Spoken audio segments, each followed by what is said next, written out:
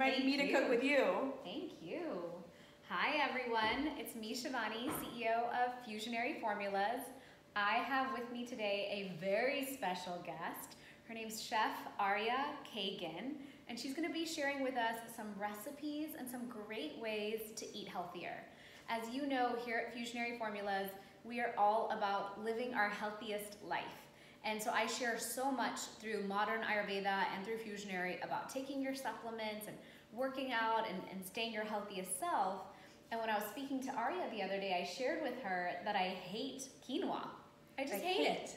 Who hates quinoa? Shivani hates quinoa. I hate quinoa because I think it's gross. The way it's prepared in my home, it always tastes burnt or smoked, and I couldn't get it tasting like anything really good. So I've just been having white rice with my Indian food and all my other dishes. So I'm very excited that she came today to show us how to take this healthy dish and make it even better and even yummier so we can use it throughout our day. Yes, and that was, when you told me you hated quinoa, I was like, well, this is a challenge I'm up for, Nice. 100%. Nice. Because I think sometimes people do eat foods once upon a time, like cilantro, and they're like, oh my God, I hate it because of the way that it was prepared or the way it was seasoned or the way that it was done. And really at the end of the day, as long as you can do things in a flavorful way and just learn how to do it correctly, that is half your battle. True, and I was sharing with Aria, we need to have variety. Like we need to have variety in our diet. So it's not good to have this whole long list called foods you're unwilling to eat. So Aria, please tell us about yourself a little bit. Okay, well, my name is Aria, and I own a company called Kitchen Pharmacy, which is a very exciting, it's a great time to be in the food industry. I was a chef for many, many, many years. I went to the CIA, I learned texture and flavor and how to prepare foods. And as I moved along in my culinary career, more people were hiring me because they had food challenges or health challenges. And so I went back to school about 2 years ago to get my degree from the Institute of Integrative Nutrition. And from there, I was able to learn what food does to your body. Yes. So it wasn't just a texture flavor thing, it was also, okay, so what do these things actually do in your body? And that to me, like, blew my mind. I'm like, really? Yeah. Really, quinoa does that inside your body? That's fantastic. And quinoa being such a flavorful, a flavorful seed. It's a seed, not a grain. So people that can have it if they're gluten intolerant, if they're going through where they want to reduce their carbohydrate intake, where they need more protein. They're plant-based. This is a great plant-based protein, and it lends itself beautifully to so many different flavors because it's truly a blank canvas. So when you make quinoa, my best suggestion is to take 1 cup of quinoa, and we have a couple different quinoas here. There's a white, always get organic. I would say that's the one thing, because this is a seed, and if it's sprayed with pesticides and herbicides, you don't want to actually ingest that. So #1 rule, get it organic.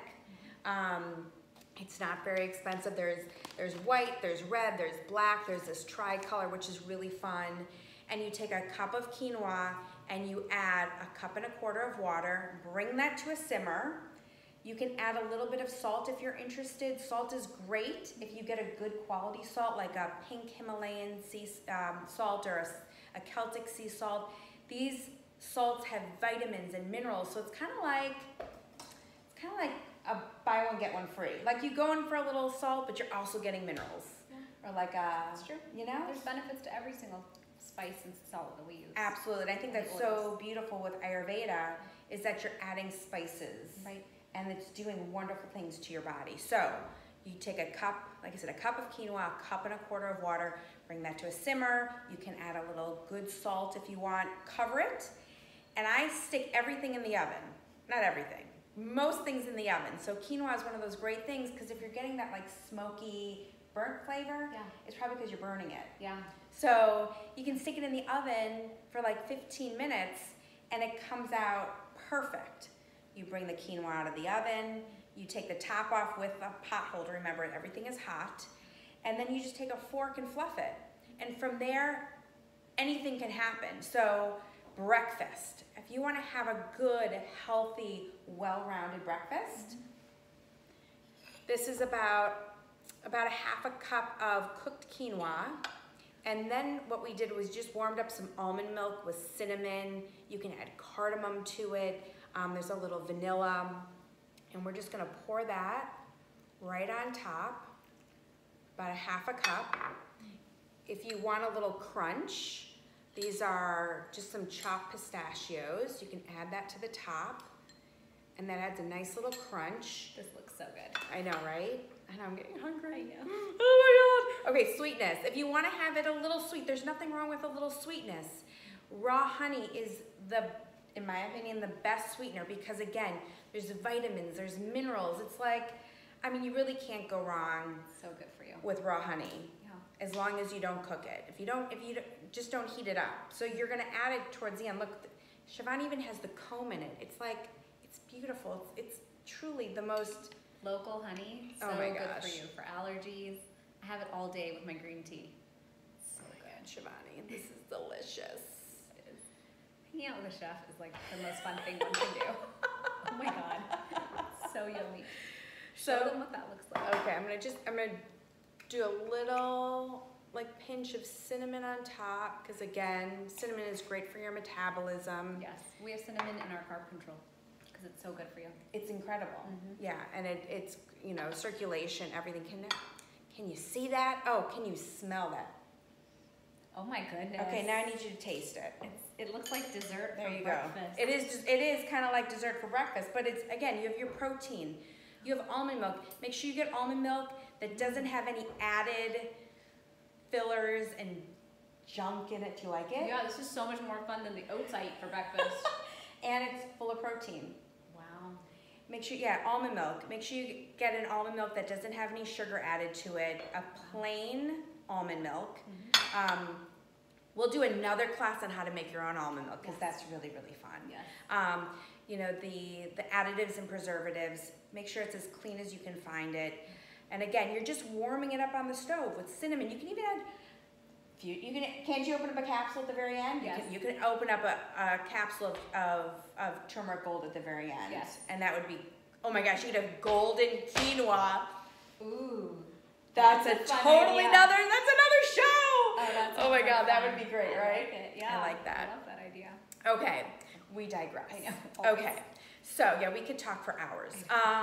Okay, so then let's say you're moving into dinner and you have this pot of quinoa that's just plain right now. One of my favorite things to do with quinoa, just again to add flavor, if you just add lemon to it, it's fantastic. Lemon and a little olive oil, but what we did it a little fancier. Yeah. Yes, we did. So, and it's fancy, but it took me all of like 2-3 minutes. nothing. Yeah. Take a couple basil leaves. You can chop them, you can rip them with your fingers, and you're adding that to the quinoa. There's some apricots, some dried apricots, and you don't need a lot. Chop them small, and you add that to the quinoa. Lemon zest, where's my little zester? Lemon zest, squeeze of lemon, a little bit of good olive oil, and you have such a flavorful side dish. And so it's not just plain quinoa. Yeah. Now it's like quinoa. Yeah. I tried it. It's amazing. So quinoa, asparagus, and again, you want to fill your plate up. Like 3/4 of your plate should be filled with vegetables. Green vegetables, even better. Asparagus is fantastic. And then we just roasted up some tofu in the oven and put on a little chili garlic. And again, you have spicy, sweet, acidity. Yes. What am I missing? Astringent. Astringent. Yeah, all the flavors. You have everything. In Ayurveda, we teach it's good to have all the flavors on the plate. I don't share that with everyone because I feel like it'll overwhelm them. But if you think about it, if you could make a dish like this, you covered a couple of different flavors, it didn't taste all like one thing. Right. Which is perfect. Right. And it's fun. And it's really simple because, again, if you have your quinoa already cooked in its simple form, adding anything to it, Right. it goes 1, 2, 3. True. And it's really, it's high in protein, vitamins, minerals, so many really, really good things. Yeah. There you go. And I had no idea it was so fast.